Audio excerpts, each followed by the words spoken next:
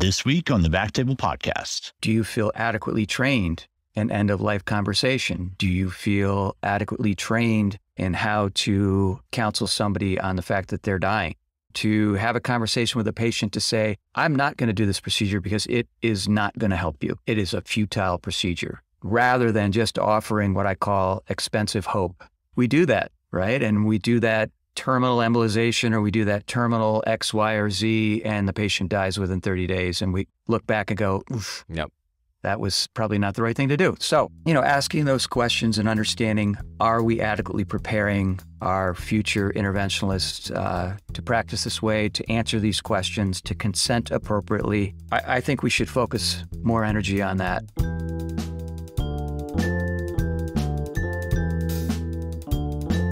Hello, everyone, and welcome to the BackTable podcast, your source for all things interventional and endovascular. You can find all previous episodes of our podcast on iTunes, Spotify, and backtable.com. First, a brief message from our sponsor. RADPAD was developed by physicians for physicians. Clinically proven radiation protection during cine and digital subtraction angiography. Don't bet your career or your health on anything less.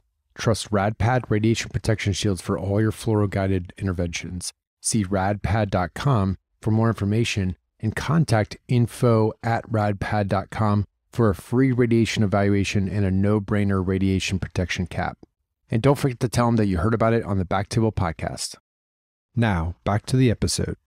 I'm your host, Eric Keller, and today I have the honor of interviewing Dr. Sean Tutton.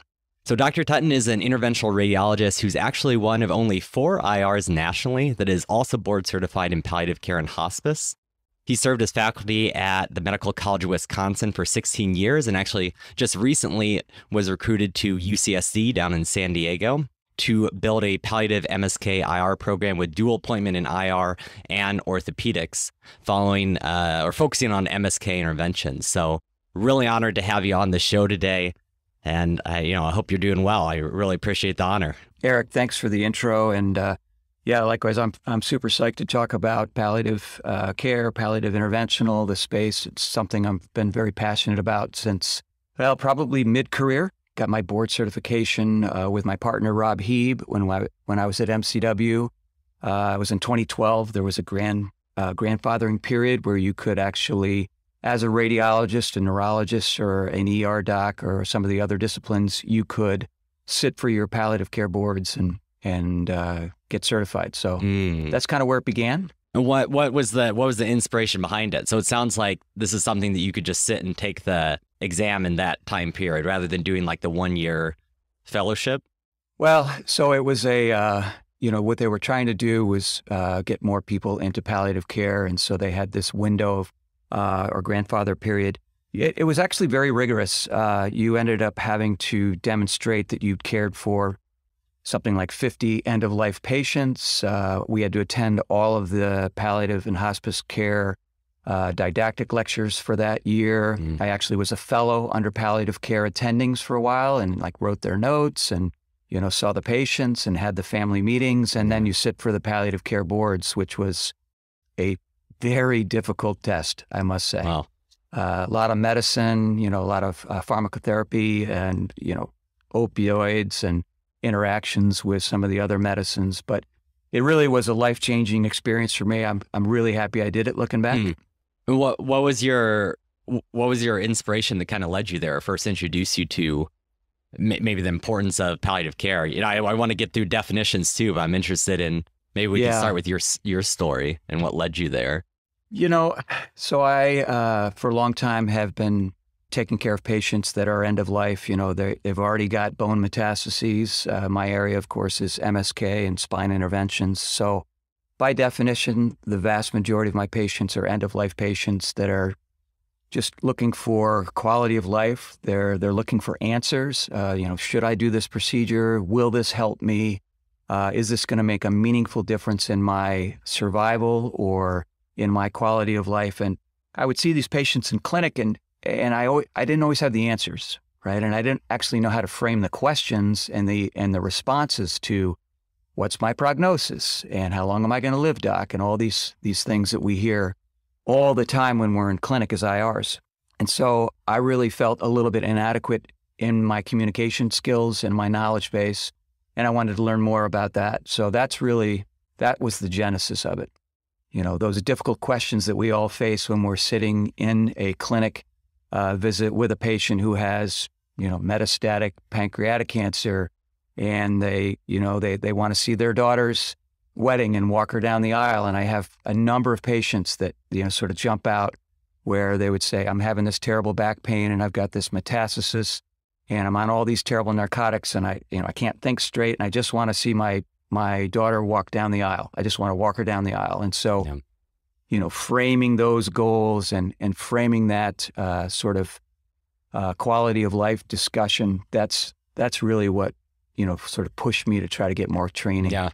It's interesting because, you know, I think we got talking around some of the ethics stuff that I've been doing recently. And when we surveyed IRs, this was like the number one challenging, sticky issue that people felt like that they dealt with day in and day out is how do you have these conversations? How do you navigate when you should do something, not necessarily just because you can do something, all those sort of things. But, you know, here you are years ago that had that same response and then went and did that extra training to feel more confident in it, which I think is really inspiring and interesting that I think people would be really interested in hearing about. So, yeah. Well, you know, I think all physicians, and especially physicians that do things to people, right? Proceduralists, surgeons need to have this kind of training because we offer these glimmers of hope to patients, right? And so you come into the room, you got your white coat on and you're towering over the patient and you sit down and you say, I'm going to do this liver-directed therapy or I'm going to do this, you know, this surgery. And they're hoping for the cure, right? That's what's in their head. And they're hoping for, wow, this is going to buy me time and this is going to be the thing that really does it. That's a awesome power that we have, right? And so we need to be really careful with that and really, when we are consenting patients and talking about what we can and can't do, really being thoughtful about not overstating, right, what we can do and, you know, under promise and over deliver, right? Sort of the adagio that we all should be using. But so to get back to the point of, you know, the training, I think anybody who has that sort of role in medicine needs to have more training on how do you talk to patients? How do you frame prognosis? How do you understand a procedure that's maybe futile versus a procedure that truly is palliative and might improve a patient's quality of life and you know, the time that they have left? Yeah, exactly. Well, let's walk through it then. Maybe starting with some definitions, because I think, you know, first and foremost, getting into the word palliative care, I think palliative care and hospice gets kind of mixed together and used interchangeably. So maybe we can start with, you know, what is palliative care versus hospice versus futility versus like a palliative care physician? Like, I think it gets to be a little word soup that maybe interventional radiologists aren't necessarily comfortable with. Yeah. So, you know, if you look up hospice and palliative care, you know, there are some things that will pop out and go on there. There's actually, you know, the Association of Hospice and Palliative Care Physicians, and there's a whole board certification, and it's a specialty into it as part of internal medicine. You know, and sort of the mantra is, you know, to cure sometimes, to relieve often, but to comfort always, right? I mean, that's the difference, right? So we're shifting away from curative intent to symptoms management and relief of symptoms. And, you know, so control of pain, you know, trying to strive for the best quality of life for the patient. These are the things that palliative care physicians think about. So palliative care has that goal in mind. And so they're connected in the sense that often patients that benefit from palliative care who may have a terminal disease or a chronic disease, at some point in the trajectory of their disease are going to become candidates for hospice. And so hospice is a separate entity in the sense that when you're in hospice, enrolled in hospice, which is sort of the Center for the Medicare, has its own designation for hospice, and it actually has its own benefit. So when you enroll in hospice, you're sort of signing on to the concept and to a contract where you're not going to pursue a lot of like life-prolonging, life-extending interventions and therapies, you're really now focusing on symptoms management, and there's this general acknowledgement that you've got 6 months or less to live. Mm-hmm. And so you enter into the hospice, benefit, which is separately paid for. And that has some benefits because there's more benefits, there's more support, there's home care, the palliative medicines that we use, the opioids and some of the other expensive therapies for relief of symptoms, those are covered by hospice. And so that's the good part of the hospice benefit. The difficult part is that if you as an interventionalist say, I want to do a celiac plexus block or a neurolysis, or I want to do this really valuable pain relieving procedure, sometimes the patient has to actually go off of go off of hospice so that they can have that intervention and then re-enroll. So there's some rules around this that I think are actually a little complicated and get in the way sometimes of patients, overall well-being. Hopefully I explained that well enough. The thing that's a challenge is when you see a patient in the clinic as an interventionalist and you're talking about maybe referring them to palliative care so that they can have optimal symptoms management, you say palliative care, they hear hospice. I was just about to bring that up, actually. I think even on the physician side, sometimes. I think that, absolutely. You get this referral and you say, hey, I think that this is someone that would really benefit from getting palliative care involved. And, sometimes what interventionalists hear is, oh, we're giving up or whatnot. Whereas I almost think that palliative care should be part of every tumor board in a way, right? I mean, it should be part of that conversation, but. Yeah, and I think they are in some areas. At MCW and at UCSD, they don't routinely participate in the tumor boards, but I agree with you. I think they should. They tend to be a service that's stretched pretty thin. Yeah. At UCSD, Anthony Tadros, who's one of my partners, who's actually one of my fellows at MCW, super guy. He, on his own initiative, even before I arrived, started a weekly conference with palliative care. And so just, one of the things that you realize is that they are such a great resource for us as interventionalists and as people that are part of the cancer center, and that they're that neutral party that really is focused on the quality of life of the patient and really advocating for the patient's, best interests. And we as the surgeons, the medical oncologists, the surgical oncologists, and interventional radiologists or oncologists, we're trying to come up with the best plan for the patient, but in a way, the palliative care doc can be this great sort of broker sometimes to say, well, hold on here, maybe something less invasive would be better for this patient who only has 3 months to live. Right? Almost like the 10,000-foot view in a way sometimes. Kind of saying, what really matters here, where are the goals? One of my favorite things I learned from palliative care was a saying, goals before holes, which came up on Twitter recently.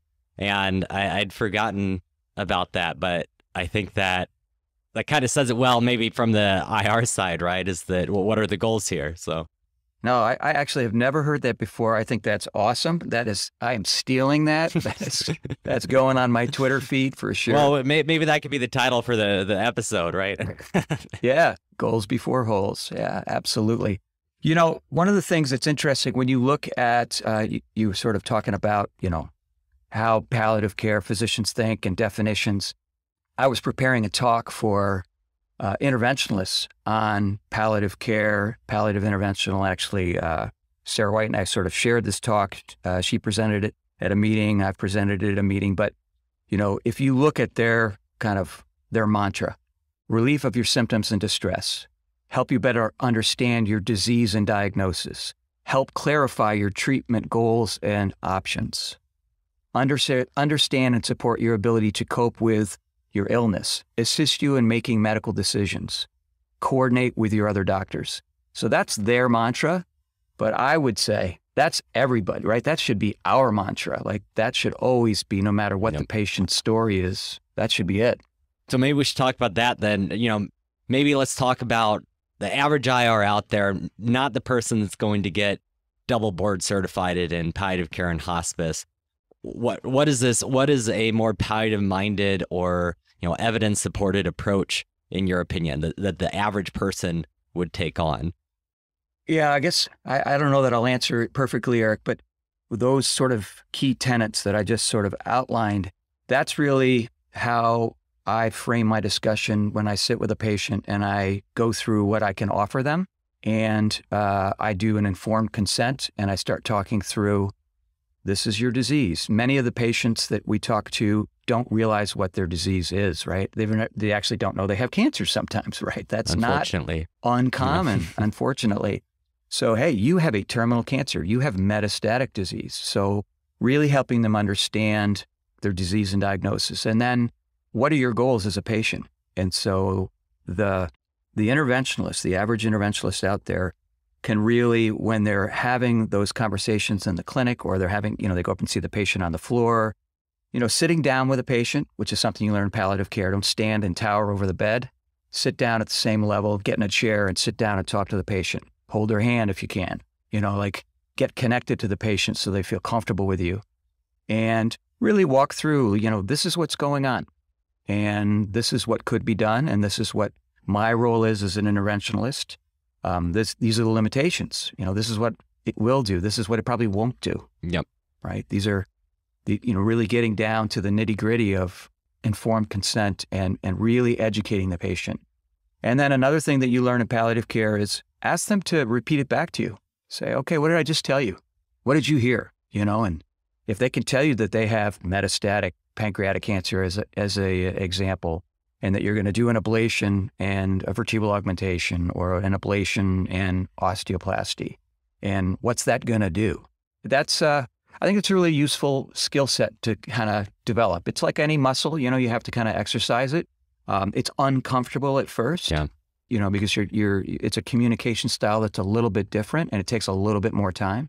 But I guess that's my recommendation. I don't know if I hit your question right. No, I think that's great. I just think that your average listener is sometimes looking like what's something practical that I can do right now. And I think even just that, right? Like you're meeting this person for Y90 radioembolization, third biliary drain, whatever it is, right? And that going in, sitting down at their level, establishing that rapport, laying it out as you were saying, not kind of like skirting around the issue sometimes, like being afraid to say, this is terminal cancer, right? Metastatic terminal cancer, and then assessing that understanding. I mean, hopefully, I would hope that's something that someone would do for me, if it was my physician. So hopefully something that we can all do in interventional radiology, maybe something that we should teach more. I mean, I'm sure you teach your fellows that, but I'm not sure that's common across all of interventional radiology.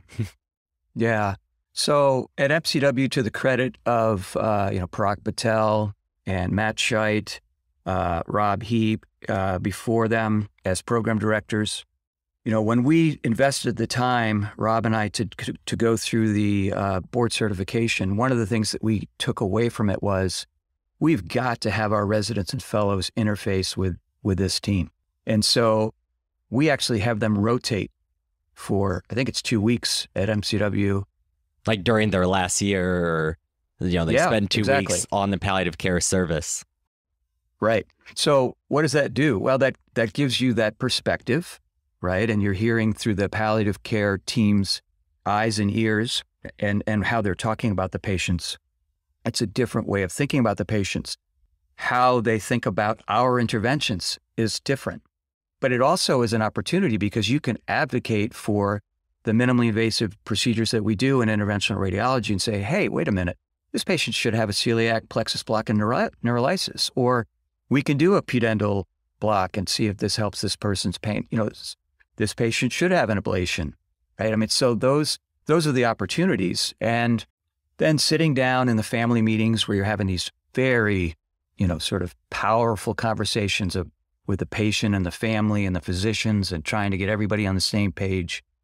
Invaluable experience for our, interventional fellows and residents. So I think now that we have some flexibility in the training, I think that's a really important part that we should be integrating into our interventional radiology residencies around the country, is some exposure to palliative care and just building that relationship. And so we do that at UCSD. We don't necessarily have them formally rotate on palliative care, but because of Anthony Tadros' work and these weekly touch bases that we have, we're pretty connected to palliative care. And obviously with my background, I sort of make it a priority. Exactly. I mean, I think that makes a lot of sense to me, but I guess the two of us are preaching to the choir a little bit. Yeah. Yeah. But maybe we talk about the kind of the next level. So that's maybe the average approach. Let's say I'm someone that really wants to make palliative interventions or palliative care part of my practice. You're probably one of the best people to ask about this. Is how do you build that? How do you acquire those skills? Would you recommend someone pursuing a palliative care hospice, certification, or do you think maybe that's overkill if you have a good relationship with palliative care? Or what have you felt over time? Because you've kind of, I guess, experienced both sides of it now, having done that and having that not done it before. So you've hit on an interesting question, because I'm actually right now at 10 years out. Okay. So I had to make the decision of, am I going to re-up? Am I going to study all that material again to try to take the test, or am I going to embark on the lifelong learning, which they have a very parallel track to us, where you basically have to sign on for 600 questions over the next 5 years, and you got to get 500 of those questions correct. And I'm like, oh my God. So I said, you know what, I'm going to do it. Okay. And so for me personally, I've already invested all this time and energy, and this is something I'm truly passionate about. So I took the plunge. Hopefully I won't flunk, but along the way, even if I do flunk, I'll have re-upped, and I'll have really learned a lot more, and I've really refreshed my learning. And hopefully I'm the conduit for our society and for my team and for Interventional to sort of continue to make this something that people think about. Yeah. Right. At minimum, that's me. I think the average interventionalist who wants to take it to the next level doesn't necessarily need to do the fellowship. It's a big lift, honestly, but create that relationship with palliative care. Start, rounding with them maybe once a month, or going to their conferences, getting invited to present at their conferences. One of the cool things about having the fellows and the residents rotate is that they can educate the palliative care team on the procedures we do, but also can go over the imaging, because we assume, that all of the other specialty players understand a basic level of imaging, but you'd be surprised. So our fellows are teaching them, well, this is the pulmonary nodule, and that's not the pulmonary nodule. And, here's the chest wall metastasis, and see how it's invading into the nerves. So there's this opportunity to really cross-pollinate, which I think is awesome, right? And so I think that's probably what I would recommend folks do, is connect with the palliative care team. Hopefully there's an inpatient palliative care team where you're working, and really build that relationship. And that relationship will educate you, and it will also build your practice. And so it's fruitful, and you'll actually learn a lot. You'll learn, like, one of the things that is so powerful about the training is that you really get a handle on opioids, tricyclic antidepressants, the SSRIs and the SNRIs. I mean, all of these different medicines, rotating narcotics. So you start to have them lecture to you. You incorporate palliative care lectures in the IR curriculum at your institution or at your hospital, and you'll start learning some of that really important work as well. And, how you help a patient come in, they're on a high dose of narcotics, and okay, you're not on any gabapentin. Well, maybe we should think about gabapentin, Mm-hmm. So you start to get those skill sets developed. Yeah, it sounds like it goes both ways, that, they have things to gain from us, we have things to gain from them. It just takes, that first step maybe of reaching out and seeing, because I'm sure what that practice would look like is going to vary from institution to institution to a little bit. So trying to figure out what are the resources, what are the people, what are the skills that you have, and see what makes sense. And then, it sounds kind of like a win-win if that's something that you really want to do. Absolutely. At least absolutely. All the palliative people I've ever interacted with are usually very, very game to collaborate with interventionalists. So I don't think there would be, pushback. I'm sure that people would be welcomed with open arms if more IRs reached out. Eric, I couldn't agree with you more. I find them to be an incredibly engaging, sort of very open-minded group of people. and they really are thirsty to learn what we have to offer, because the minimally invasive part of it is just so relevant to most of their patients' situation. Where here at UCSD, what we've done is, the goal is always, can we do one of these minimally invasive procedures to lower the narcotic requirements so that the patient's requirements are less, that their pain is more controlled, their cognition is better, all the side effects that we deal with narcotics are moved to the background. So they're always thinking that way. So, literally, they're asking us more often than not, and we'll be like, well, I don't know if that's really going to work out for this patient, but they're always thinking that way. So I think you'll find them to be very receptive to working together and problem solving together. Yeah, exactly. What about resources for people out there? Let's say that I want to, I think the pain control is a great example. Let's say I want to become more familiar or more comfortable with that. Is there a way, we talked about reaching out to palliative care and how that can be a resource, but is there a way that I can self-educate myself, apps, websites, stuff online, things like that? Yeah. So it's ironic, but, in a parallel universe, all of our states and our government are trying to get us to be more educated on opioids, right? And prescribing opioids appropriately and opioid addiction. And so it's all of that. Those resources are actually things that we're supposed to do anyway. And, we probably blow through those slide decks at our various institutions so that we can get that learning done. Like click the next button furiously. That's what. Click the next button furiously, right? So, there actually is a lot of good data and good, podcasts and websites and learning modules out there on conscientious opioid prescribing. Relevant to palliative and hospice, they view it from a completely different lens. They view all of this to be a barrier to patients getting adequate pain control. And so there are all of these hurdles that have been put in place in every state, and if you're going to prescribe narcotics, you got to go to that website and look at how much they've been prescribed. And, so there are these barriers, right, and hurdles. And the intent is obviously good, but we in our day-to-day practice realize that it's a pain, yeah, right? And because of that, and because there's this sense of the police are out there watching how much, narcotic prescriptions you're writing, and if you're writing them thoughtfully, and if you're doing all this, there's this concern that, hey, if I prescribe this narcotic, I'm going to be on the hook and I might get in trouble, right? And so if you're an interventionalist and you don't feel, very adequately prepared and you're not real confident in your narcotic prescribing capabilities, you're going to shy away from that, right? Which I think is a universal problem in medicine. But, I think I would run towards it and say, I need to learn as much as I can about these medications so that I can be confident in prescribing them, because we do these procedures on people and there's often post-procedure pain that we need to really manage appropriately, right? Or we've failed the patient. Yeah. So a little preachy, that's on my mind lately is I bring a patient in, I do an ablation. Am I going to adequately manage their post-procedure pain? And I think that's got to be a top priority for us as IRs. I couldn't agree more. I've actually heard that critique a lot, that, a downside of the attention to the opiate epidemic has been that people are under-treating pain generally. And that, this doesn't apply, as you were mentioning, just to the person we were talking about with the terminal metastatic pancreatic cancer. This is also your ablation patient, or not even interventional oncology all the time, right?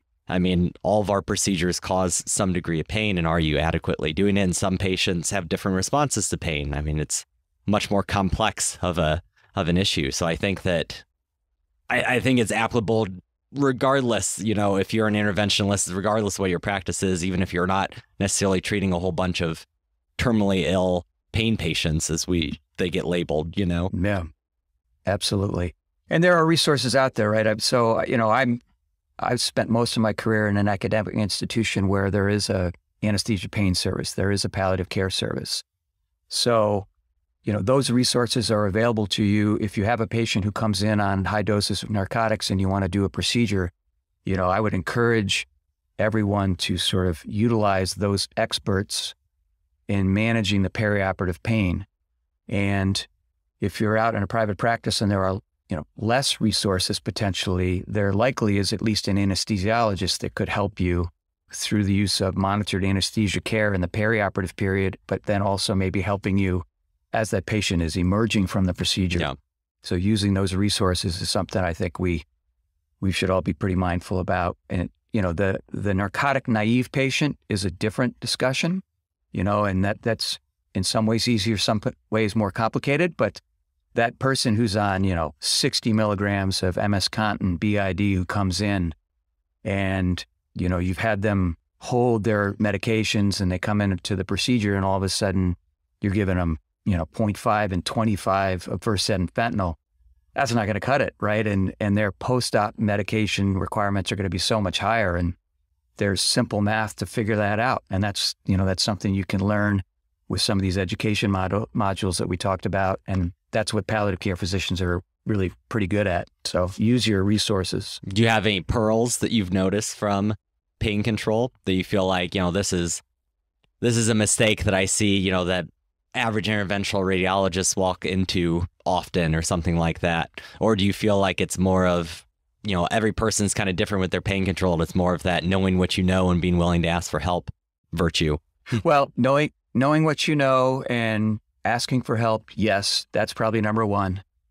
Number two is, if you look at the anesthesia pain literature, and I borrowed this from my orthopedic experience, and I think that people like Brooke Spencer has published on this a little bit and some others.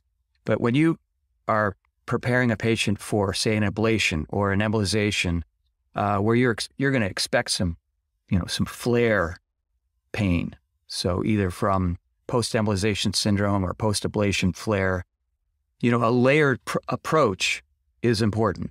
And so just thinking that the narcotics are going to do it all is, I think, a simplistic approach to managing patients' pain. And so one of the pearls that I've sort of stumbled upon and sort of incorporate, which I think a lot of others do, is Tylenol, 1 gram pre-op, and starting them on gabapentin, maybe 300 to 600 milligrams, 48 to 72 hours every night before the procedure. Getting ahead of it. And getting ahead of it. Intraoperative steroids if you're going to do an ablation or an embolization. So I'll often give 8 to 10 milligrams of Decadron IV intraop and Toradol, right? 10, 15, 30, depending, of Toradol intraop. So you've got a layered approach, right? So you've got gabapentin, level 1 data for perioperative pain. You've got Tylenol, level 1 data, perioperative pain. You've got an anti-inflammatory COX-2 inhibitor, so Toradol, and then you've got a steroid. All of these have level 1 data, and they've been shown to reduce the narcotic requirements, and they also help with the nausea and sort of that, perioperative symptomatology that we deal with. So I think that's a pearl that I use in all my ablations. And then as they go out of the procedure and go home, Medrol dose pack, continue them on ibuprofen, continue them on Tylenol, and maybe gabapentin every night, for a couple of days. That's a pretty common kind of cocktail that I think if you're not doing that, you should consider doing that. Yeah, I think that's great, even for, uterine fibroid embolization, right? I mean, that's a solid organ ablation, pain, flare afterwards type thing, targeting multiple points on that pain pathway, not just, snowing them, so to speak, with narcotics is probably a better way to go. Or I've also seen people who at UCLA do like the hypogastric nerve block too beforehand on top of those things. Again, like getting ahead of the pain ahead of time. Well, and those types of strategies, as you were saying it, I was realizing that we hadn't touched on that, but doing a block, if you're going to do some extremity, embolization or ablation, that's such a simple thing to do, and it really helps the pain control as you're emerging from the procedure. So an ankle block, if you're doing something on a foot, digital blocks, you can do intercostal blocks and hypogastric blocks if you're going to do something in the pelvis, right? There's this portahepatus block that people are talking about using in concert. And so, doing an anesthetic block in the portahepatus or a celiac plexus block if you're going to do a biliary intervention or you're going to do a liver ablation. So these are all advanced level, but when you think about, are they really that complicated? No, they're actually pretty easy. You're just sort of pairing one relatively straightforward block strategy with an intervention for a better outcome. Yeah.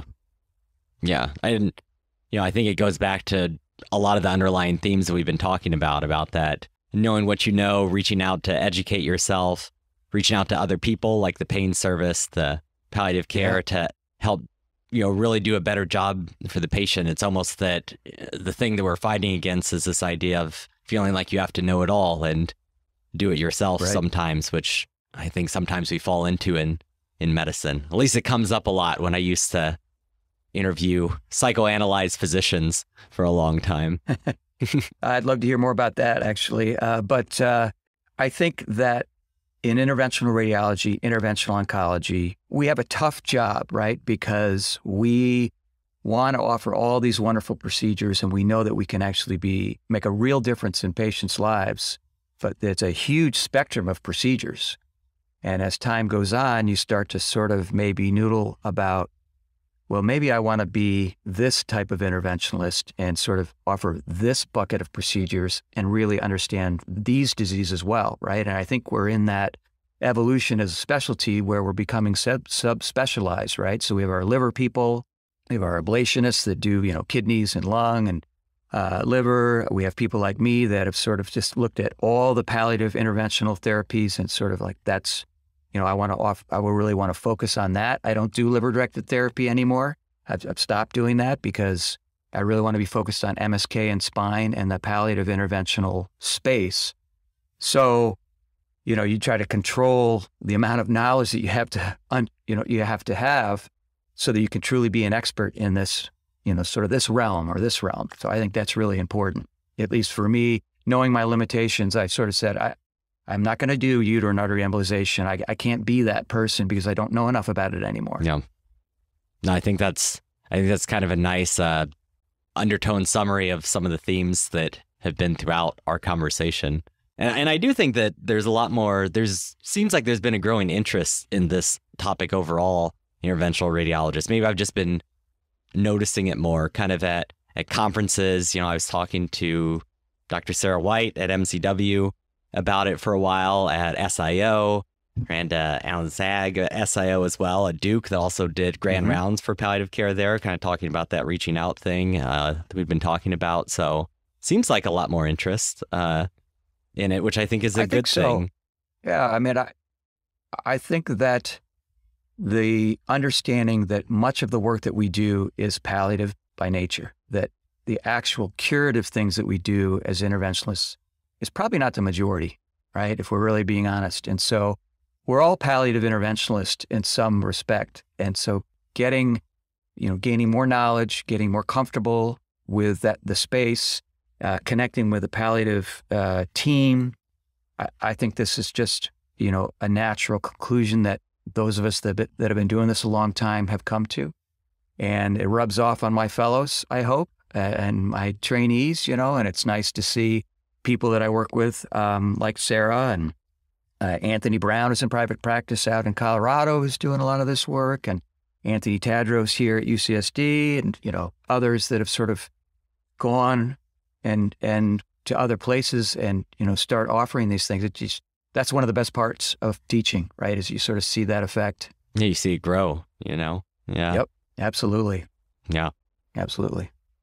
Well, what else? What did we miss? Those were, I think, all the questions I had thought about at the kind of the beginning going into it. But are there other things you feel like are really important for us to talk about or kind of get out there to the interventional radiology community? Maybe about trainees. I know we touched on that a little bit, but there's a lot of medical students and residents that listen to this. I think that just to kind of flip it back to the education piece, one of the things that we looked at was, the educational program that our residents were going through and our fellows at the time when it was just the fellowship. And we asked some questions about, do you feel adequately trained in an end-of-life conversation? Do you feel adequately trained in how to counsel somebody on the fact that they're dying and that they're going to die? the futility discussion that you and I are passionate about. Do you feel adequately trained and prepared to have a conversation with a patient to say, I'm not going to do this procedure because it is not going to help you. It is a futile procedure, rather than just offering what I call expensive hope, which is something we do sometimes, That's right? a nice term. Unfortunately, we do that, right? And we do that terminal embolization, or we do that terminal X, Y, or Z, and the patient dies within 30 days. And we look back and go, oof, yep, that was probably not the right thing to do. So, asking those questions and understanding as a specialty and as training programs, are we adequately preparing our future interventionalists to practice this way, to answer these questions, to consent appropriately? I think we should focus more energy on that. And other specialties are as well. And so ER, surgical oncology, some other disciplines have really asked these questions. And because, the patient comes crashing in to your ER and you've never met them as an interventionalist often, and you're trying to make that on-the-fly decision of, should I do this? I'll give you a story, which I think I tell this story. Mike Malowski is a vascular surgeon at MCW, great guy, is very mindful of these kinds of things. He and I were on call one night, and we get the call that there's a ruptured AAA, and we go zipping into the trauma room, and it's this 86-year-old woman, lovely woman, all of her mental faculties there, but she has a ruptured AAA that's going to be a very challenging one to perform an EVAR or even a PVAR, endovascular aneurysm repair. And she's going to end up going on dialysis because it involves the renals, and, it's going to be a daunting task, and she's got comorbidities. And so because of my training and the experience that I've had, and similarly with Mike and how he thinks about patients, and the fact that we were there as collaborating physicians, which I haven't talked about yet, but I think it's so important that the two of us were there together to provide that team-based approach. And we had the gumption, the sort of fortitude, if you will, to say to this patient and then to counsel the family, we're not going to do this. We're not going to do that EVARS, and because you're never going to leave the hospital. If you do leave the hospital, you'll be on dialysis, and your quality of life will be totally destroyed for whatever time you have left. Talk to the patient, talk to the family. They were totally on board with that. That made complete sense to them. And so, we put her into the ICU, and we controlled her pain. We gave her some oxygen, and she passed away a couple of days later with all of her family around. Death with dignity. And rather than go to the hybrid OR and put in that endograft, and, the patient wakes up and their kidneys don't work anymore. And, and I'm painting an extreme case, but it happens. And so making sure that when you're in the heat of the moment, that you have the ability to say, wait a minute, this isn't something we should do. Let's not do this, and let's have a good conversation with the patient and the family and see if we can convince them that this is futile, that this is not in their best interest. Yeah. Goals before holes. I think that's goals before holes. We started there and we're finishing there. That's perfect. Goals before holes. No, I think that's... I love it. I think it's good. I think it's interesting for you and vascular surgery, right? Because I think that when I've talked to people about the futility question, is people feel like they get bullied into it, even by their own partners, in the sense that they say, well, I said no, and then the next day my partner's on, they ask them, they say yes, and then it gets to be this kind of, physician shopping for who's going to do it. Mm-hmm. That you really need that team-based approach if you're going to do that and have that conversation. And once you have that conversation, obviously with the patient family as your partner with that shared decision, that should be the decision, Right. Well, exactly. And if you've got somebody who is non-reconstructible vascular disease is one that comes up, and the patient comes to the ED, and it's your partner that's been seeing the patient in the outpatient realm, but you haven't had the conversation to say, if you come to the emergency room, we're not going to do this. And so then your partner gets screwed because that conversation in the outpatient world hasn't happened. And so now in the inpatient or in the emergency room situation, it's tough, right? To sort of like convince the patient, well, I know that we haven't talked about this at your last clinic visit, but we don't think we should do this. So in the clinic, having those really important conversations to say, the next time this happens, let's be clear about what we're going to do and what we're not going to do. Yep. Biliary drainage catheters, right? The third biliary drainage catheter to try to get the bilirubin to 3 or 4 to get more so that chemo. you can get the chemo. Mm-hmm. Oh my gosh. You're like, could we solve that problem? So Helena Rockwell, who's one of our M4s here, super, and is, involved in your ethics project. We were talking about the other day at our meeting, like, is that a project that we could tackle as a society or to look at as, because we are often pressured to put that biliary drain in, and we know full well that it is very unlikely that's going to get that bilirubin down so that they can get the chemo. And there's even data to support it. Yep. So, that's one of those classic dilemmas that we deal with. Number one example, when we studied and asked a bunch of interventional radiologists, when you say no, what things you consider futile versus palliative. Number one example of futile interventional radiology is that, and then the other one was the gastrostomy tube in end-stage severe dementia. Yeah. For the parent that they're not even verbal, and then it's usually the kids or whatever say mom or dad isn't eating, and you need to put this tube in so they can eat. Those are the two. Right. Yep, for sure. And in the palliative literature and in the palliative teaching, the gastrostomy tube in the dementia patient is a fairly clear-cut. Yeah. There's guidelines, position statements from the There's Geriatric guidelines, Society. right?